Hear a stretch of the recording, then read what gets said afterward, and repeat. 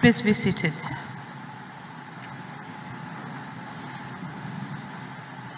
Your Excellency, the Vice President of the United Republic of Tanzania, Mrs. Dor Mpango. Your Excellency, I'm told he's still chairing the session. Dr. Haile Mariam Desalegn, former Prime Minister of Ethiopia and Chair of AGRA Board, and the board members of AGRA.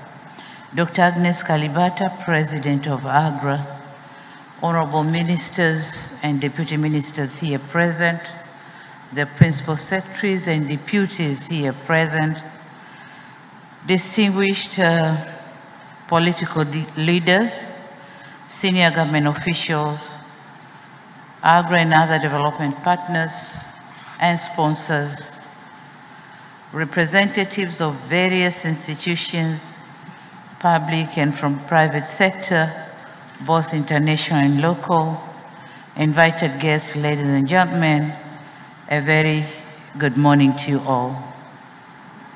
At the outset, I'd like to take this opportunity to express my profound gratitude to the Alliance for Green Revolution in Africa, AGRA, under the able leadership of His Excellency Haile Mariam Desalegn, Chair of the AGRA Board and member of our National Organization Committee.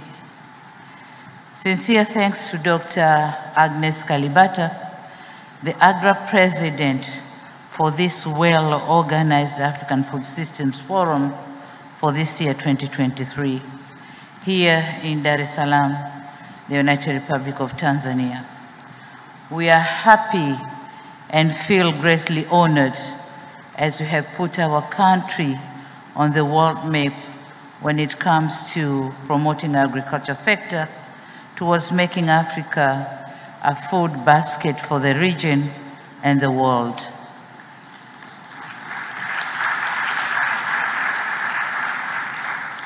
Equally important, my country's gratitude to the many agri-development partners.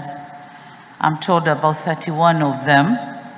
I therefore would like to pay tribute to AICCRA, Alliance for Biodiversity and CIAT, TechnoServe, Business Solutions to Poverty, World Vegetable Center, African Agricultural Transformation Initiative, Bridging Gaps Between Strategy and Impact, and Bill and Melinda Gates Agricultural Innovation for their support in sponsoring this forum. And more so specific thanks should go to the Gender and Inclusiveness Unit, the Generation Africa Platform, and other ecosystem partners for bringing us together at this special Youth Town Hall event. And without forgetting the speakers, moderators, and everyone who has contributed in one way or another to make the African Food System Forum 2023 very successful. Excellencies, distinguished leaders, ladies and gentlemen, and my youth. As youth form a large segment of the African population, they too have to raise their voice in matters that affect their life. Our gathering here at the Youth Town Hall give an exclusive opportunity to listen to them. I repeat, to listen to them. As we all agree, and as already stated, it is very important to hear their concerns, challenges, and hopes, so as to enrich our discussion as we are charting the way towards improving agribusiness for the young population. It is an opportune time for our governments to engage in discussion with youth and women on barriers and bottlenecks that prevent them from embracing agriculture as a productive sector that could enable them on their lives. We could as well get to know the challenges faced by those involved in agribusiness and the proposed possible solutions. As a host, Allow me to narrate a story of agricultural program for youth in Tanzania. This country developed an agenda to make agriculture sector contributing by 10% to the Tanzanian GDP by 2030. In order to implement the agenda, we created a program called Building a Better Tomorrow for Tanzanian youth. The main goal of BBT being to enhance the engagement of youth in the agriculture sector for sustainable and improved livelihoods, while contributing to the current efforts to reduce unemployment. Your Excellencies, the strategic objective of BBT are the following. 1, to inspire youth to engage in sustainable and profitable projects through crop production, livestock keeping, and fisheries. 2, empower youth through training, mentoring, and coaching. 3, engage youth in profitable and sustainable agribusiness management. And 4, enable youth-led enterprises by improving business environment. As a national program, BBT was formulated through participation of government, researchers, private sector, youth themselves, and development partners.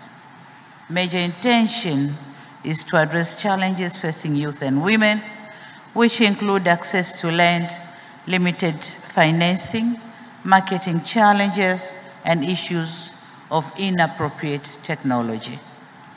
The program envisaged to create 3 million direct and indirect jobs by 2030.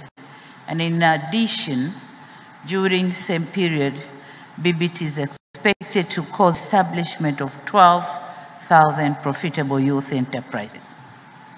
Since its inception in 2022, BBT has successfully recruited 1,252 youth and women, and so far, 812 have been enrolled to undertake a 4-month agribusiness training in 13 incubation centers for crops and 240 for livestock and 200 for fisheries. In crop subsector, youth and women will be allocated up to 10 acres of land under 66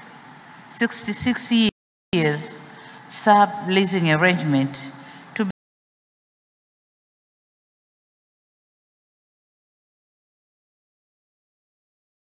be carried out in a farm cluster model. For purposes of improvement or improving youth agricultural business along the value chains, Tanzania shilling 10.7 billion have been set aside for the provision of grants and soft loans to them. There already exist positive indications that youth can be a center for food systems transformation in our country. This is possible only if the government is assured of a genuine support and the commitment of the private sector and other players like development partners. Your Excellency, ladies and gentlemen, that said, let me assure this August gathering that Tanzania is determined to promote agricultural sector for not only its own benefit, but also for Africa and beyond.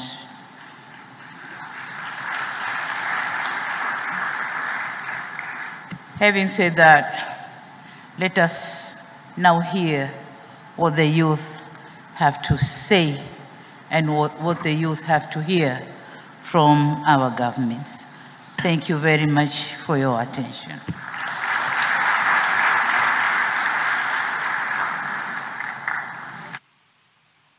Thank you very much, Your Excellency. Please take the seat in the middle. Thank you. Without further ado, let me call the people on stage that will be representing, of course, the brilliance that is the younger